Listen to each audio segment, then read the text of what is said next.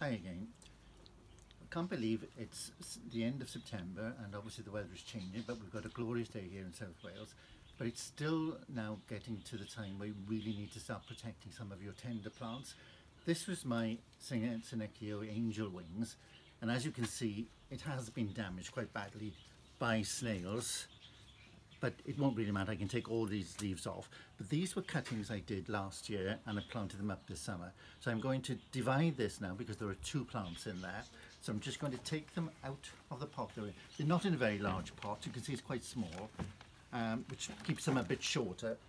But as you can, if I take it out of the pot, put the pot away, there's quite a lot of roots in the pot, so obviously it's been restricted.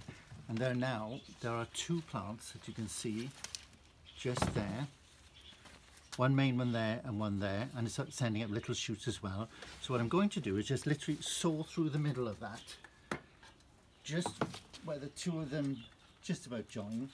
Rather than trying to tear them apart, I'm just using an ordinary knife with a serrated edge, and hopefully this will just literally cut them both in half. There we are. And as you can see, we've now got two decent plants. So I'll put this one here, and I'll show you what I'm going to do with the next one. I'll just put that one side, just in there for a moment. And as you can see, there are lots of dead leaves in the middle. So I'm just going to pull all the dead leaves off.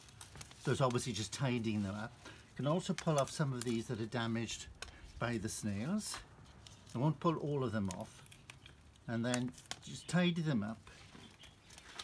Make sure I have a look on that side as well. And as you see, there are some along there. I shall pull that one off and just pull them down, and they'll come off from the side of the plant.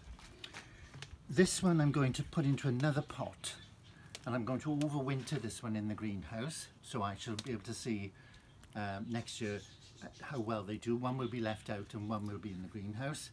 And I've got a large pot. It's a terracotta pot. Put that position down here. It's a terracotta pot. The reason I'm using terracotta is usually, especially in the winter time, they dry out much more quickly. I'm not going to water this hardly at all, just lightly moist. Put some water in it. Then just place the plant in there like that, and as you can see, it's now a decent sized plant. And what I've done, I've got some extra soil here, and I've mixed perlite. It's ordinary potting compost, just mixed perlite with it, which makes it a bit lighter, will maintain moisture as well. And this is the sort of, yeah, it's just perlite, or this is vermiculite, but you can use perlite. And vermiculite is this very soft stuff there. And you mix it with the soil and it helps the roots to spread more clearly. Perlite is white and slightly firmer granules to that. So this one now, I've got it in there, and I'm just going to fill up the sides with compost, and I have already mixed some up here, which I'll just put on the sides to just keep it upright for now. And then as we go on, I shall completely fill this later on. But I'm just going to do a little bit here now while I'm doing the video. Just keep them in there. If you noticed, there's a little shoot there, which I will now use as a cutting. So all I'm going to do is pull it off gently there, and I've got a cutting there. There are one or two more if you want to take a few more. There's another one just there, and I'll just pull it off like that. So I'll finish pulling that up when I finish the video. So I'll put this down one side for now. And what I do with these, because they're just young cuttings, I take off all these old leaves here that have been damaged by the slugs and snails, pull them off the side there. I will wait an hour or two and let that dry off. And then what I will do then is just literally into some compost around the edge of a pot. Same with that one. I'll do them properly later on. And again, I've used a terracotta pot because I don't want them to stay wet through the winter. If they're too wet, they will usually die off or damp off. by keeping them on the dry side and only giving them a little misting throughout the winter, they should survive. You should have new cuttings for next year, which you can then grow on to be a larger plant, which you've just seen there. So there's one side. And the other plant, again, there are lots of little shoot coming there, but I will leave that one because I quite like the thought of having a chunkier plant.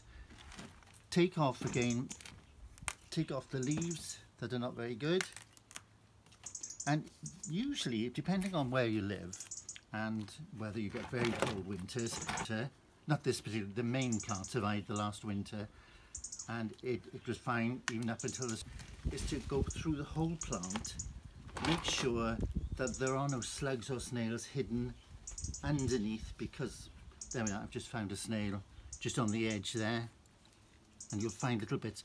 And if you can completely clear the pot of slugs and snails, then you can put some Vaseline or something around the rim to literally protect it next year. So I should have done that this year. I'm just going to sort of fill this one up with the compost like that, and then we've got my plant here. Just shake it, push it down, put another nice plant there, which hopefully will keep growing for a few more weeks, and then we'll see how it is surviving through the winter time. And again, with colour in the garden, as you can see around me, there are quite a lot of plants that are still flowering. We've got feverfew.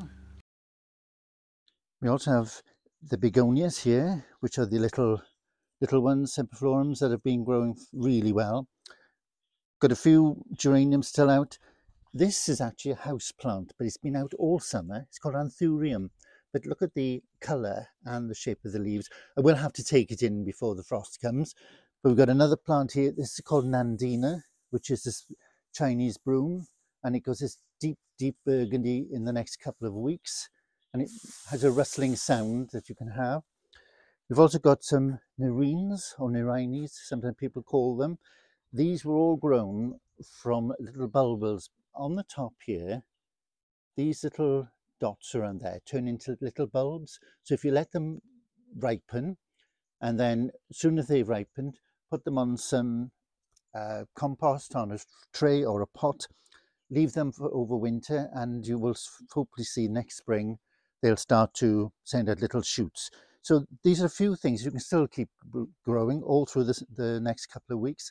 So summer isn't really over, and hopefully we'll get some more colour until about October. So thanks for watching.